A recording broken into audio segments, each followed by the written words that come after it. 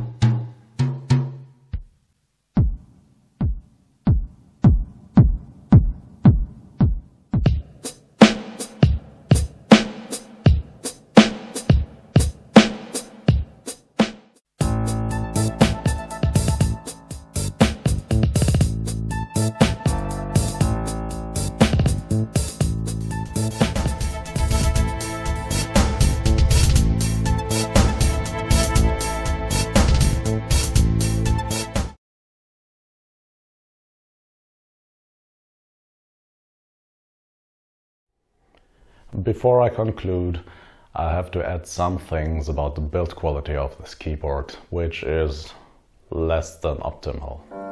The best description for the keyboard's casing is flimsy, and sometimes the keys make these weird clicking sounds. And if you play very piano, sometimes your notes won't register. So, is this keyboard any good? Well, the answer depends on what you're looking for. I think this keyboard is targeted at people who want to learn to play the piano and don't want to invest a whole lot of money because they're not sure if their decision is right. The keyboard piano sound is quite good. It's very velocity sensitive and you can play with a lot of expression, so that's good. But the other sounds are not that good. They are not bad either, but they are middle of the road. So don't expect to use this in a professional context. If you want to do that, better look for something more expensive. But if you're the guy who wants to play a little bit piano in front of his friends, and you don't mind the cheap build quality, go for it. This is a great value for your money. It's got a lot of features and you won't find anything better in this price range. So that's about my review. If you liked it, why don't you give me a thumbs up or even subscribe? But, well, there's no pressure. Thanks for watching and see you next time. Bye bye.